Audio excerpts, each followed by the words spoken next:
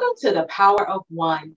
We as African Americans has come a long way, and I am truly grateful for those who have paved the way for me. They made it easier for me to live my dreams and to know the sky is the limit. And for that, I am truly grateful. Today, I will be speaking with Miss Trudy Haynes, a beautiful African American who displays professionalism, class, grace, and style. Welcome to the show, Miss Trudy.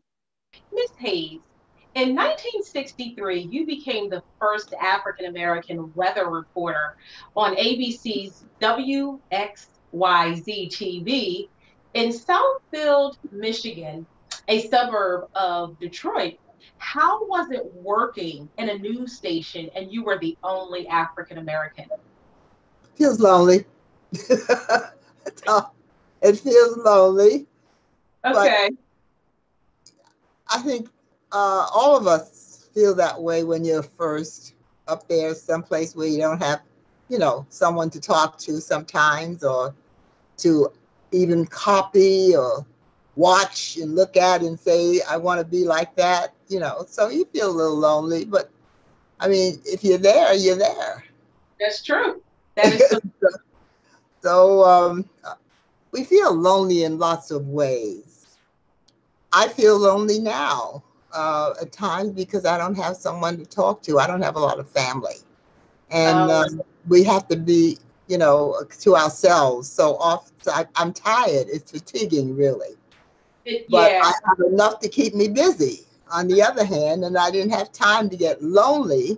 Maybe I didn't like some of the company that I met, but I wouldn't say that they weren't there. You see what I mean? right.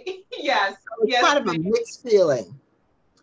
But in Okay, the end, after all the day, after the day, and you go home and you look back at it, you accomplished something. You were right, there. You stuck to it. right.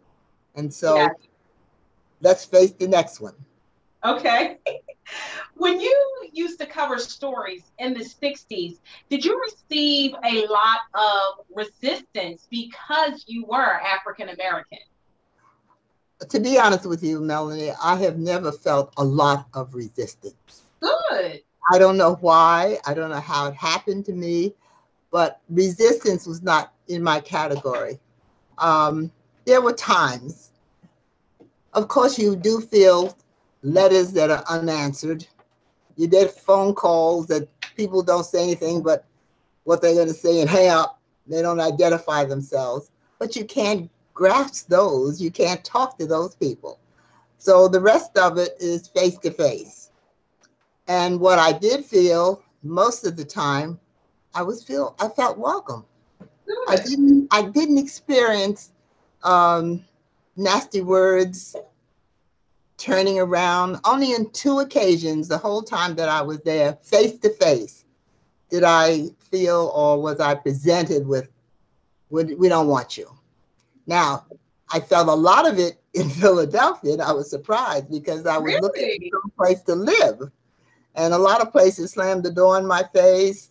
They told me you're not wanted here. Go someplace else. You can't come here. Those kind of things from a lot of people.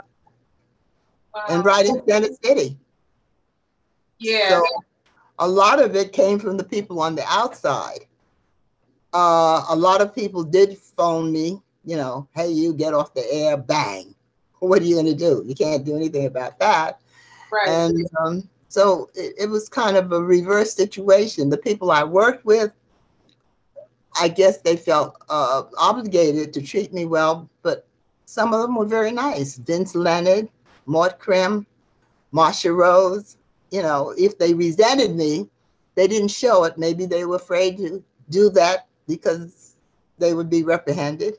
So I don't, I can't say that people were throwing rocks at me, that were pushing me away, or those kind of things. Didn't happen to me. That's very good to hear. Now, did you have to have experience to report the weather? Where was I getting it from? I Let me tell you how it happened. Okay. I I I had been working for a radio station, Mm-hmm. And I like to tell this particular part of the story because it was the first owned and built and owned radio station in Detroit. And that was the first one north of the Mason-Dixon line. So that was in itself was an accomplishment to be working there. And I got that from, I got that job working at this radio station because I was invited to a lot of different events that called for anyone that was in the business to be there. I sat at a table with a couple of gentlemen and ladies, and I heard one of them say he was looking for a new weather girl. I overheard him, and when I got back to my office at the radio station, I called him and I told him that I overheard the conversation and I wondered what he was looking for. Do you have, he said, yes, I am. Who do you have in mind? I said, me. So he was brave enough to say, come on out, let's see what you can do. And that's how it started for me. And he was the CEO of the station. So what he said was going to be. Now, he got a lot of letters. He got people threatening never to listen to the station again and turn it off and, you know, that kind of thing. The foul language, the letters, all those kind of things. But he stuck by his gun. That's excellent. Now, how did you grow to become a news reporter and move from the weather? Well, I had started after being there a year doing weather, and I had an elaborate background. You should have seen that when I would go upstairs and I'd point for Upper Michigan and Lower Michigan and what was going on both sides. And the only way I got to know anything to report, well, first of all, let me go back a little bit. It was the station's habit, ABC, all over the country at that time, to hire blonde, blue-eyed girls, shapely girls. I had none of that. Didn't have the blue eyes, didn't have the blonde hair, didn't even have white hair then. And I wasn't shapely. I was skinny as I could be. But I had some good advice from a male friend of mine who suggested if I was going to do the weather to learn some of the language. So he encouraged me to go out to the airport and to stick around the guys doing the weather for the airlines coming in to learn the language and to go to a children's library and get a book on geography and study up what was around me and how the weather would be around there. So I got to the point where I'd write little notes on my screen that couldn't be seen by you or the audience. And I put little things there and I can say, well, now up here and so, you know, they're having a blizzard and things like that I would do. Now it's kind of sneaky, but everybody has their little tricks. Right. So that's how I got to tell the weather. In doing so, one day I got, I didn't get the call. The call came in for people to start. Let me see. In that time, no, they had big overnight transitions for the automobile industry. They were moving a lot of people around to bring back the automobile industry. No one wanted to cover it because the sessions were at night and they would last until the wee hours of the morning. I volunteered, again, saying, I'll do it. So they said, well, we'll have somebody there, so let her go. I guess that's the way they figured it. So I started learning something about the politics and all of this. I learned to play cards because all the fellas did was sit around and play cards waiting for the representatives to come out and report. That's the way that started. But so I started doing interviews that way. I even got to talk to Walter, can't remember the names, I'm getting so old, but no, I just can't remember them all, but the guy that was put underground, so they say. Anyway, they were very top-notch people in charge of the different radio, here I go again, automobile station, cars. Anyway, one day, a year later, I got a call and they said, we've been watching you. Who are they? Who were they? They were Westinghouse from Philadelphia. Yeah. And they said they had been watching me. How would I like to come to Philadelphia? And that's the way it started. I Did you said, have yes. any hesitation moving from Detroit to Philadelphia at that time? No, because I was close to my home, which is Mm, New York, and close to my, what little family I did have was on this side, the East Coast. And they offered me a bigger salary. So I had which no was great. hesitation. So I was very happy to get that promotion. And Yeah. that's how I got to Westinghouse um, and stayed there for the next 30 years. Wow. At the time when you were walking through this journey in your life, did it dawn on you that you were making history? Did it dawn on you that little African American girls and little African American young ladies wanted to follow in your footsteps? I think most people would have reacted the same way. When you're up there by yourself, you're afraid, you're so afraid you do the best that you can. You know that you're being watched. You know that you're being copied. You know that somebody wants to move you out of that job, waiting for you to make a mistake. And so you go home and you practice and you ape as much as you can from other people. We didn't have any of me, but there were other women that were coming along at that time. And you try to perfect yourself and in ways that would be acceptable in what you were doing. But you also make a lot of mistakes. Mm, And making those mistakes is sort of, well, I can't do that one anymore. Uh, I'm trying to remember some of them as we're talking. And I know one time I called, I made a lot of mistakes on name pronunciations. I made a mistake on one of my interviews thinking that I was still on radio. I had to cover someone coming in at the station, 33 station. And when I got time, you're on, I started describing what he was wearing, forgetting that you could see him.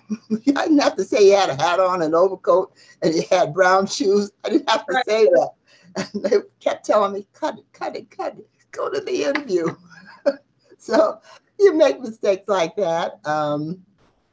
And I'm sure I mispronounced many, many words. And I was often very nervous Yeah. because I'm Yeah. still being the only one, even when I came here. The only other person that was on air doing a long time on air was Marsha Rose Shestak. And I'm sure she made a lot of mistakes in her time too, but we didn't become friendly at first. I have to say at first, because later on we became good friends. But at first we weren't friendly and we were kind of keeping a jaundiced eye on each other, you know. Mm-hmm. She was getting all the treatment. I wasn't getting the treatment that Marsha Rose got.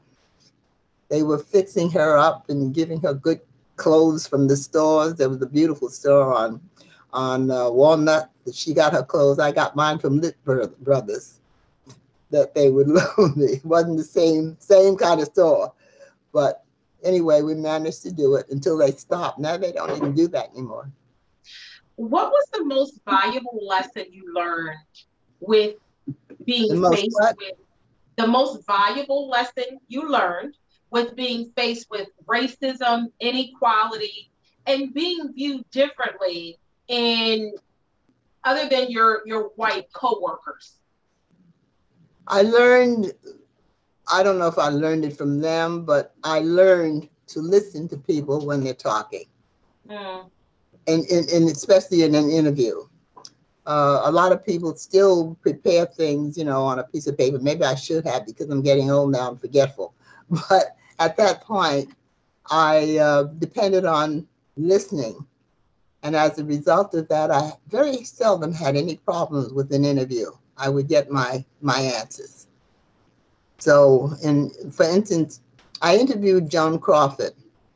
And when I finished, she told me that she was very nervous and that she thanked me. She said, "You were very kind. You were great. You let me talk." She told me that that was the first interview she had away from the movie screen, the first live interview. And she thanked me for that. And a lot of people said that through the years have told me that they appreciated my talking with them. They didn't mind answering. And I got a lot of things answered. I remember Julio Iglesias after interviewing him and we were still talking, I said, I want to ask you one more thing. He said, what? I said, do you sleep in the nude?